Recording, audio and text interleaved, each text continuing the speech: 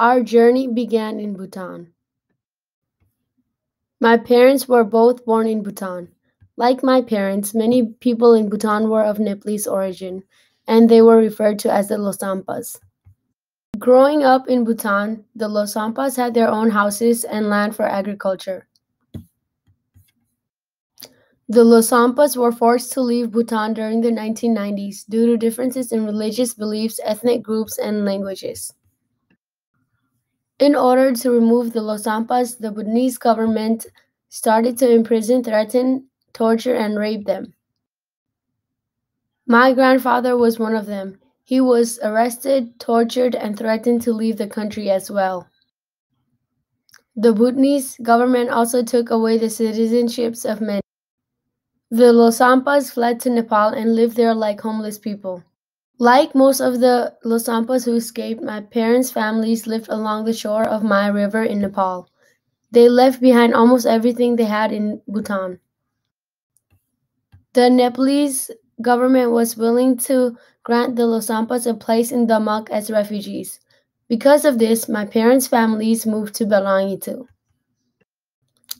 After a couple years of living in the camp, my parents got an arranged marriage and had my siblings and I in the camp. Growing up, life as a refugee was not easy. The Nepalese people would treat us harshly due to us coming from Bhutan.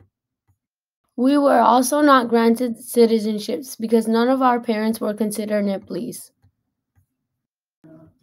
As refugees, we lived in bamboo houses, had no money. We only had what was provided by the UN. Due to our living conditions, many refugees, along with my family, decided to leave Nepal and migrate to other countries with better opportunities. We applied to come to the US in 2010 and came to the United States in 2011 after our I-1 process was completed. At that time, I was not excited to leave because I only had good memories with my friends and family. We left Nepal in 2011 and came to Minnesota. In Minnesota, my family struggled greatly. It was not always rainbows and sunshine. It was a struggle living and adjusting to life in America, especially because we didn't know English. When we arrived, we stayed at a relative's apartment for a month or so until we found our own apartment. In the beginning, they did everything for us. They showed us around, read letters for us, and helped us find apartments because my parents were uneducated. The apartment we found was not that great, but at that time it felt like a mansion to us. The apartment we lived in was moldy, dirty, and the area was not safe, but we had to manage and live there until 2020. Shortly after we came, my father was diagnosed with a lot of medical issues, which made it impossible for him to work. My mother had to step up and take care of everything. She had to find a job, pay bills, and because she was uneducated and did not know any language, it was even harder. She found a job at Sun Foods in the kitchen area. Because we had no cars, she, along with my whole family, took the bus to work and everywhere else.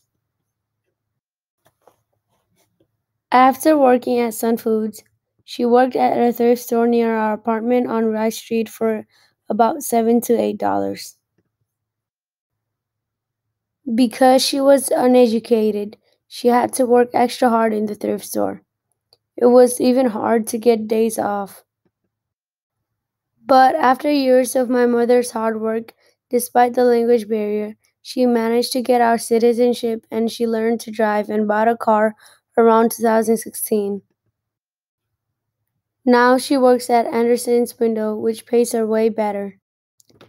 After 9 years of living in the United States, we bought our own house, which is a very massive thing to us. We lived in a very bad condition all our life. Therefore, buying a house is a very massive thing to us. It shows our journey in the United States. Now that we're away from St. Paul and Rice Street, we feel safer, which is a very great thing because we never felt this way when we lived in our apartment.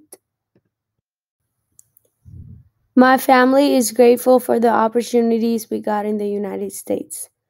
If my family hadn't gone through the struggles we did in our lives, we wouldn't have learned to work hard and achieve our goals.